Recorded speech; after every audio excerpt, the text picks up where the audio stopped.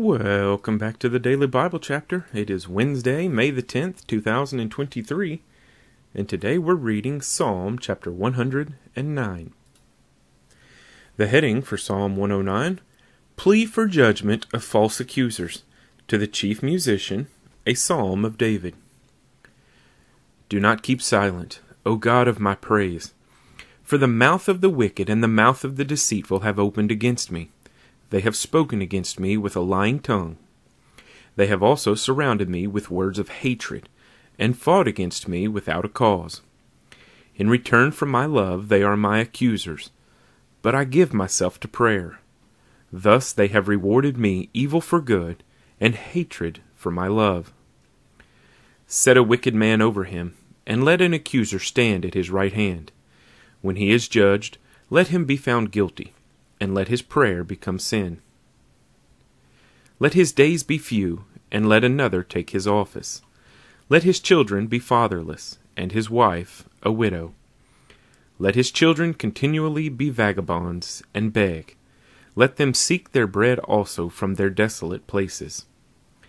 Let the creditor seize all that he has, and let strangers plunder his labor. Let there be none to extend mercy to him, nor let there be any to favor his fatherless children.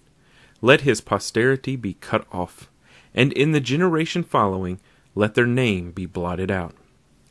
Let the iniquity of his fathers be remembered before the Lord, and let not the sin of his mother be blotted out. Let them be continually before the Lord, that he may cut off the memory of them from the earth. Because he did not remember to show mercy, but persecuted the poor and needy man, that he might even slay the broken in heart. As he loved cursing, so let it come to him. As he did not delight in blessing, so let it be far from him. As he clothed himself with cursing, as with his garment, so let it enter his body like water, and like oil into his bones. Let it be to him like the garment which covers him, and for a belt with which he girds himself continually. Let this be the Lord's reward to my accusers, and to those who speak evil against my person. But you, O God the Lord, deal with me for your name's sake, because your mercy is good. Deliver me, for I am poor and needy, and my heart is wounded within me. I am gone like a shadow when it lengthens. I am shaken off like a locust. My knees are weak through fasting, and my flesh is feeble from lack of fatness. I also have become a reproach to them. When they look at me, they shake their heads. Help me, O Lord my God.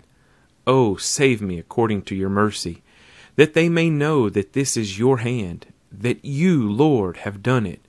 Let them curse, but you bless. When they arise, let them be ashamed, but let your servant rejoice. Let my accusers be clothed with shame, and let them cover themselves with their own disgrace as with a mantle. I will greatly praise the Lord with my mouth. Yes, I will praise him among the multitude, for he shall stand at the right hand of the poor, to save him from those who condemn him. Psalm chapter 109.